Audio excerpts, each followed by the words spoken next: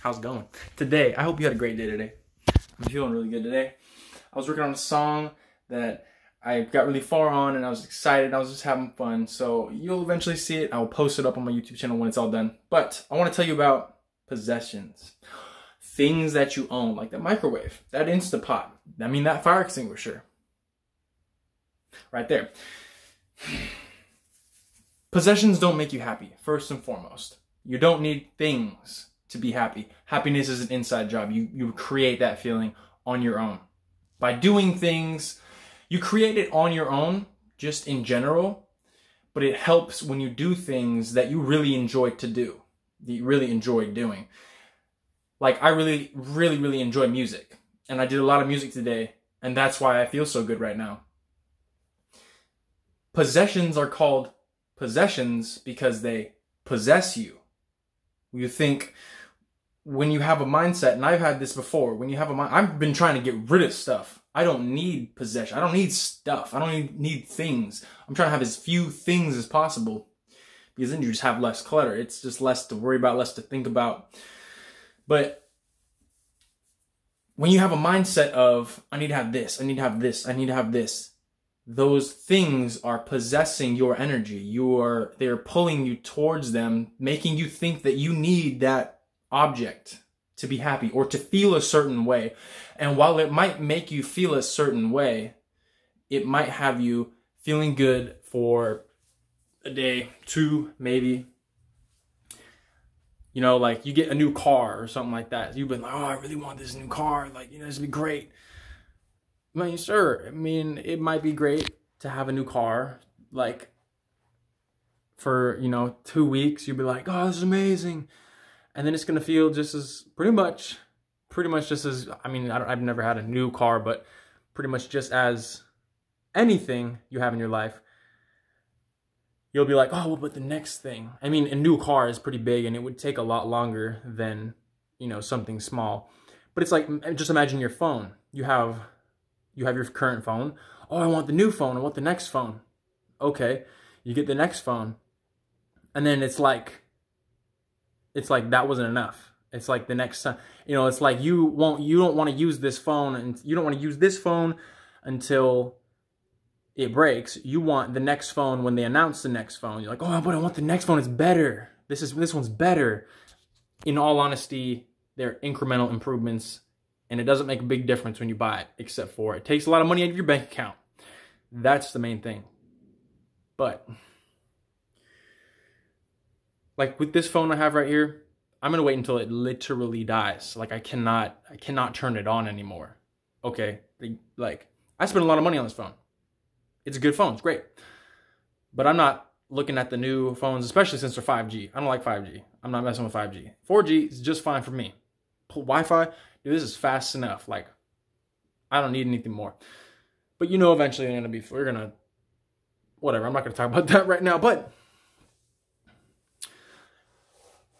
when you focus your attention on things that you already have, not even things, like things that you are, like who are you? Like, you're an infinite being, you're the universe experiencing itself. Yes, those are two amazing things about you. But then on your human level, your third dimensional level, what do you like doing on a daily basis? Do you like art?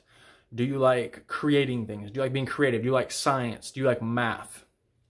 Do these things. You could be the next great inventor. You could be the next, scientist.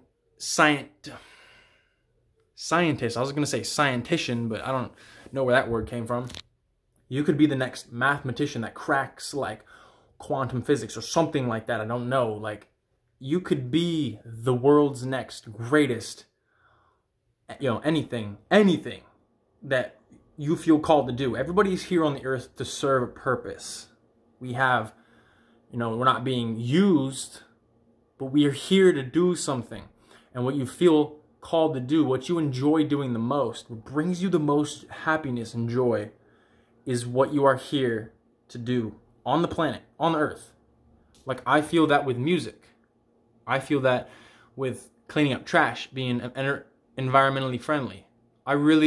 My goal, my dream is to help clean up the trash out of the ocean, put it in, you know, you can't recycle it. I mean, you gotta consolidate it, get it out of the ocean for the most part. Help reforest, like the Amazon, everything.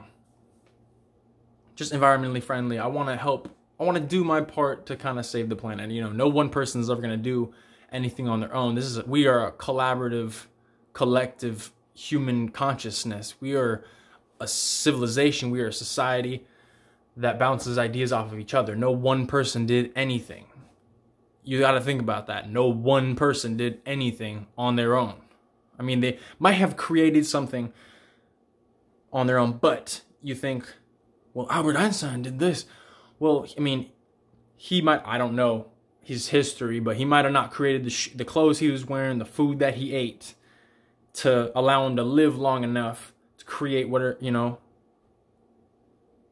You need people from the past's inventions or work to help you move forward. So you need some stuff to live. Like, you need food, you need shelter. I mean, you don't need shelter. I mean, you could live in a tent in the woods, thunder and rain. But I wouldn't advise it. It's not very fun. But you could easily live below your means, no problem, and save a bunch of money doing it. Because, I mean, like, what are you spending money for anyways? Like, what sense does it make to spend all of your money on things you don't really need? And I have done this, like, in the recent past myself. I'm not perfect. I've spent money on things like, oh, you know, I bought this. I bought, like, when I first moved into this apartment, I bought a plunger and I bought a toilet bowl brush because I was like, oh, I'll probably need this at one point. I used the toilet bowl brush, but the plunger I've only used one time in the 4 months I've been here. So, you know, just little things you buy. Like, if you can, try to find stuff for free, but only buy it if you need it, okay? And if you already have something like it, like you have a phone that works, you don't need a new phone. Unless this phone is completely broken, there's no way to get a new one. Then you can get a new phone. But that's just an example. Possessions are not the way to happiness. It is an inside job. You do it by paying attention to what you are already grateful for, paying attention to what you have and feeling grateful for it, and taking the time to appreciate the people that you're around, the person that you are, everything that is in your life right now is what brings happiness. So, I hope you found some useful information in this video. I hope you have a great night tonight. And I'm gonna get some good sleep, and I will see you in the next one. Peace out.